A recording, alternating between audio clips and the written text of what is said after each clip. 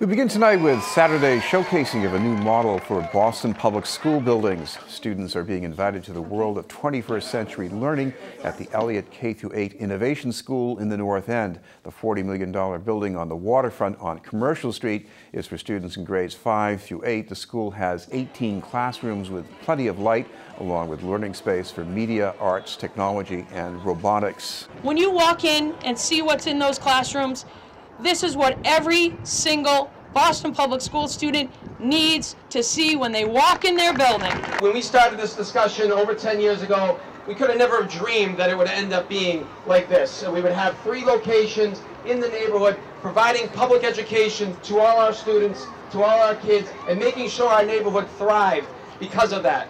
Having a new clean building with a state-of-the-art kitchen as well as amenities that teach our kids about 20th century learning is invaluable.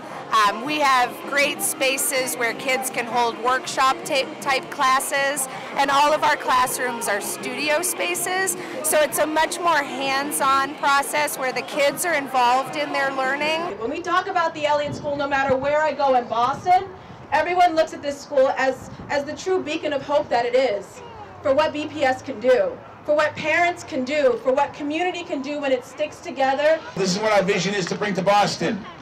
We have 2/3 of our buildings that were built in this city that are schools that were built before World War II.